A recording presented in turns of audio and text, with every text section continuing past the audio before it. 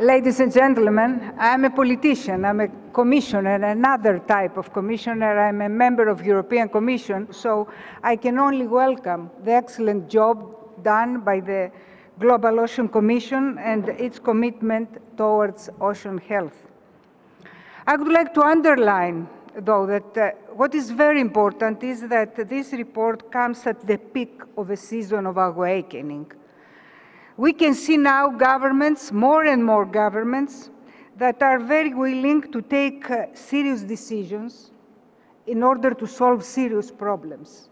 So this is a change now. And also we can see media and the international community, they are gaining the necessary awareness and they are getting seriously engaged. And we can see some results. I would like to underline that we had already results. Perhaps you know that the European Union, we have a new fisheries policy, totally new, a policy for sustainability. Also, we have phased out subsidies already. And now we can see also what we're going to do about a better exploitation of our oceans, but in a sustainable way. And we have attended, a lot of us, the conference, our Oceans Conference, by Senator Kerry, by State Secretary Kerry. So you can see that results are already there. What I would like to say is that now there is a powerful, very powerful international momentum. So the report is very, very timely. The timing is perfect. But now we have more decisions ahead of us.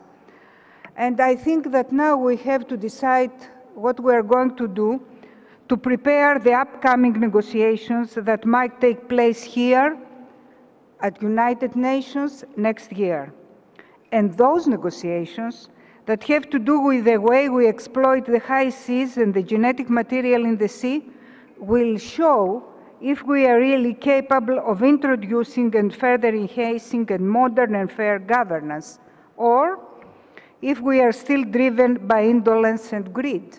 It's up to us to decide. So I would like to say that these decisions, very, very important, will determine our future, the ocean's future, and in this process, I can only promise that European Union will continue to show leadership to achieve a very good outcome. Ladies and gentlemen, for me, this report is very important for two reasons. First, because this report set an agenda, a reliable and realistic agenda, ambitious but realistic. And it also opens the door to concrete discussions and results, discussions that are going to be based on facts, data, science, and not only our ideas. So this is really a challenge and we can follow it. So we are here to spread the good message.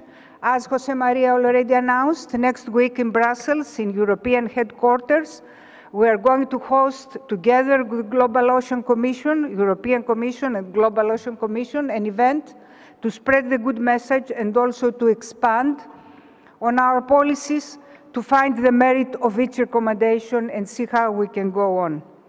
I think that this will be a great opportunity to go on deeper to these important issues.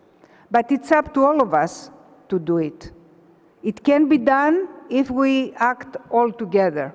And let me say a few words closing up. I'm coming from Greece.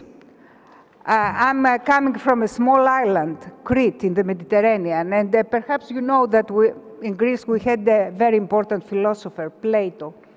So Plato said, has written actually, there are three kinds of men. As we can understand, women were not very present at that moment. So he said there are three kinds of men.